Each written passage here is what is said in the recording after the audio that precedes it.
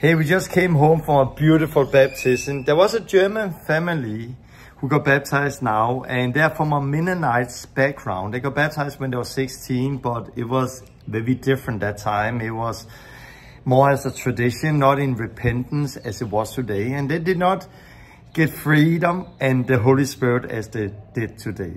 In this video, there is first 3-4 minutes where they're sharing their testimony, what happened today. And then you, after this, can see how I baptized both of them and how they received the Spirit, how they both speak in tongues. And you can see how I worked a little with them afterward, where we prayed in tongues, start and stop, and start and stop, just to get them to be used to it. Because speaking in tongues is very hard for some people, especially when they have it in the head. And Thomas, one of them who got baptized today, he had a lot of things in his head, he said, and he was very not sure that what he should do when it comes to speaking in tongues, and it was difficult. But it broke today. He got baptized, came out of water, he started to speak, and then suddenly it broke, and it just came out of him, and they were very, very excited, and we had a good talk afterward with them, and we meet with them again. And I just came home. But here is the video where they share the testimony, and then you see the baptism afterward, and then I end up with a little word to you out there. Freely receive, freely give. See this. Hey, I'm in Mexico still, and I met a family here from Germany, and they have lived here a few years, and we have talked over the coffee table, and they had 2 amazing twins here. Look here. and they just got baptized and spoke in tongues. How was it? I have a video of it, but how was it? It was unbelievable. Your lips starts moving and then words floating out. So yeah. Oh, it's high. It's warm for the kids. Oh, look there. Yeah, and for me it was really like destroying a barrier. I really noticed how my mind is surrendering. At one point I was struggling at first a lot with doubts and overthinking, and then at some point I just noticed that this barrier was broken into, and my mind basically surrendered, and I felt that something else is taking over. And you come from you have been in a religious background. Yes. Can I say what background? Yeah, sure. Okay, some Mennonites and so on, and they actually got baptized when they were 16, because they have to be like that. When they're 16, they got baptized. But you know, many people today grow up in some settings where they do things because they was told. And why do you get baptized? Because you needed to. Yeah, it's the next step after you repent, and it's just a symbolic thing for something that already happened inside. And even if you repent long time before, it don't matter. It's 16. Then you get baptized. But today it was different. It was in the pool here, and it was not a church event, but it was a faith thing. And we have been talking about baptism and repentance and what it was and the gift of the Spirit, and how much different is this baptism from what you did when you were 16? Yeah, when I was 16, it was just because it was a logical thing to do, because when you're 16, you're supposed to get baptized if you want to be a member of the church. Yes. And it has actually nothing to do with faith at that point.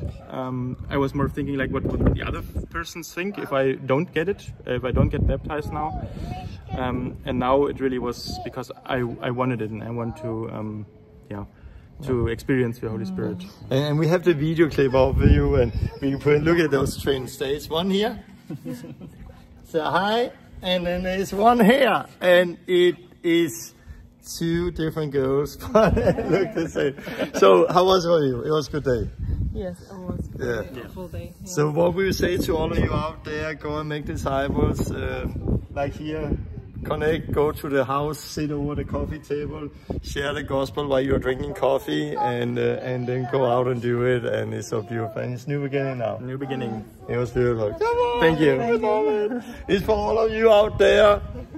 Get baptized, repent, get baptized, receive the gift of the Holy Spirit, and follow Christ as a disciple in your everyday life. And we are called not only to repent, but to lead other people to repentance.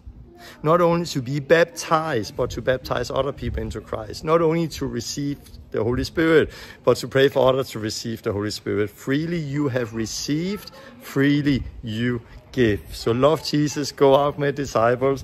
And I put some link in here together this video where I share the gospel and talk about the baptism, water and baptism with the Holy Spirit. God bless you. Bye bye. Okay, come on. This is beautiful. God is calling here. So Sabina, are you ready to get baptized to Christ? Yes. Ready to follow him? Yes. Okay. So we baptize you to Jesus Christ and go down. Die with Christ, rise up with Christ. Oh, freedom, freedom, let go, right now, let go, we spiller fear, go right now, the galata,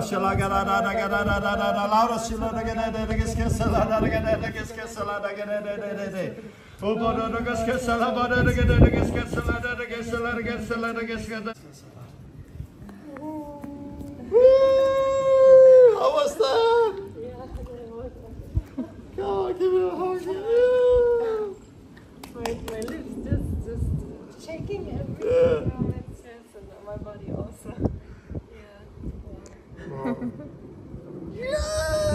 I was feeling What? Something was coming over me. Because everything was like, I was feeling a little bit dizzy and a little bit also shaking my lips, just breathing or like this. Wow. But it's a new beginning, and now when you go out this water, you say to yourself, I am leaving the old thing behind. This is new beginning. It's no more of the old Sabina living. It's a new Sabina. The old thing is break. Okay. So on your own faith, I baptize you to Jesus Christ and go down. Die with Christ, rise up with Christ. Go, every ligo, I break that in the name of Jesus. We speak life to you, life. Oh, badada, cascasa, just speak. Shilo do cascasa, oh, gadada, cascala, yeah, every ligo, badada, casala, oh, badada, cascala, badada, oh, yes, shila, badada, the whole thing is gone, and something new. Oh, badada, oh, Shila Bada Gada da da da da da. Oh, Shila Bada da da da da. Woo! Come on! Oh, beautiful! Come on! Let's go! Oh, God, we thank you for this family, God, and I pray your blessing upon this family, about this household, God. God, that your peace, your shalom should be on them, God, over the girls, God, over the kids, God, over them, God. Thank you for a new beginning, God, and they will serve you, God, and you use them in the household. This is going to be a place of peace, a place where life is going to be changed. This is going to be a pool where many are going to be baptized, God. Thank you for the call you are giving them. Thank you for a new beginning, God, in the name of Jesus. We just bless them and we give them over to you, God, in the name of Jesus. We thank you for what you are doing, God, in the name of Jesus, God. In the name of Jesus, in the name of Jesus, in the name of Jesus. How was that? Wow. It was hard to start, and I noticed that my mind is always kicking in and what are you making some weird noises? What do people think? And then I just tried to overcome. And then suddenly you just felt it. Come on. Hey, look at me. Don't think too much. Look in my mouth. When I pray, you pray. When I stop, you stop. Now. Stop. Stop. Louder. Stop.